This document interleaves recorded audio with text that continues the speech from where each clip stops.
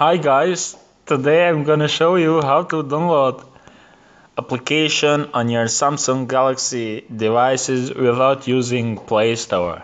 So all you need to have is Aptoide here, which you can download it here in internet. By going to Google, you just need to write Aptoide here and install Aptoide.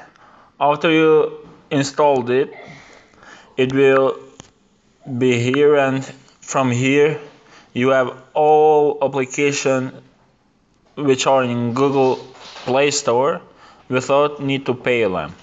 So like this example, if you want to download Viber, you need just Viber and install it. I have installed it and I already have Viber, because if I want to install from Play Store, it says it won't be available. So all you need to have is Aptoide.